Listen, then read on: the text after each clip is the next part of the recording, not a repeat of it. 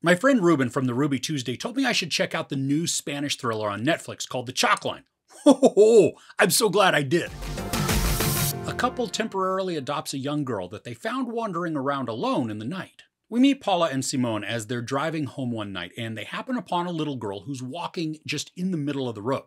Now, after she's overseen by the hospital, and then after a while, the couple actually convinces social workers to let them take her home while her family is tried to be located.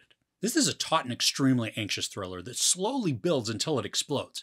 We watch the couple try their best to speak with Clara, the little girl, and they eventually discover that she responds when a chalk line is drawn around her area, but she's unable to cross it. As this unfolds, there are several different theories that really just popped into my head, and because I hadn't watched a trailer, I didn't know the type of story that I was in for. Was this supernatural? Was it a monster story? No, really, it's grounded in reality, which I think makes it even more terrifying. There's a sense that Paula is a bit of an unreliable narrator as the story progresses. She sees things or experiences things that seem to contradict what others hold to be true. And I love the doubt that this causes within the storytelling. I mean, is there gaslighting going on? Is Paula truly imagining certain instances? Or are they really happening and they have an explanation that we just haven't been shown yet? This then creates uncomfortable tension between the couple as emotions rise and raw feelings emerge.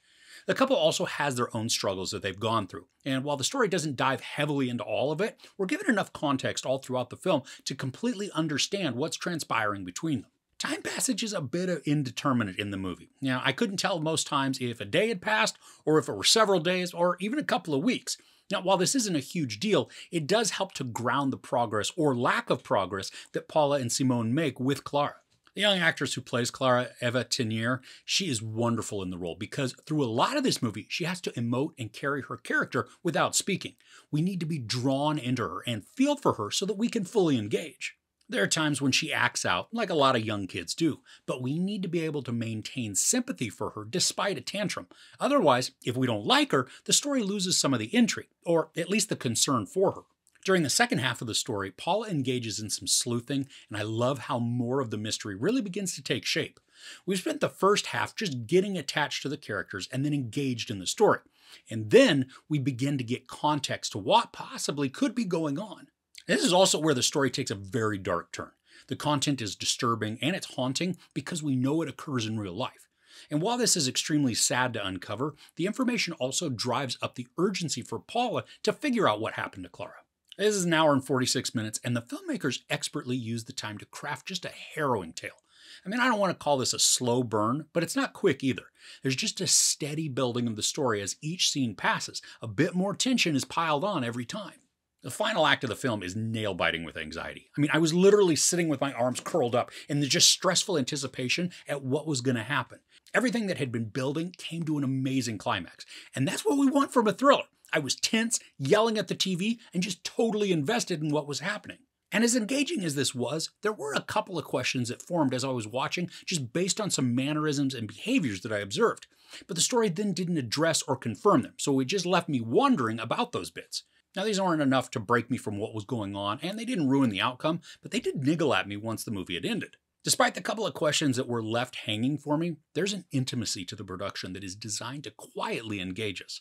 The characters are framed really well with this sort of dulled color palette that's used throughout, and it conveys a bit of sadness or melancholy, as well as maybe even some hopelessness. But there are also uses of color that help to combat those feelings, which I like the struggle that created then in my mind. I wasn't totally a fan, though, of how most of the camera work felt handheld. I mean, it's not shaky cam, but it's always in motion, so it's slowly bobbing or swaying. I mean, even when the characters are sitting and not moving much. And while this does make it feel sort of like we're there with them, it also made me notice the camera, and that broke me out of the intimacy at times. This is an excellent thriller, and despite some terribly disturbing story content, it's told in a captivating way that's going to put you on the edge of your seat with your muscles tensed. So overall, The Chalk Line delivers a powerful story of longing and hope, combined with a harrowing scenario that could be ripped from the headlines. The performances are powerful and raw, all while being mixed with doubt, showcasing emotional depth designed to captivate. The thriller patiently leads audiences through the steps of its storytelling, ending with a nail-biting climax. There's no sex or nudity, some profanity, and some brutal violence. I give The Chalk Line 4.5 out of 5 couches. What's a good thriller you've seen recently that you can recommend? Let me know in the comments below. If you enjoyed this review, please give it a like. Also, don't forget to share and subscribe. I'm Chris. This is Movies and Munchies. Thanks for couching with me.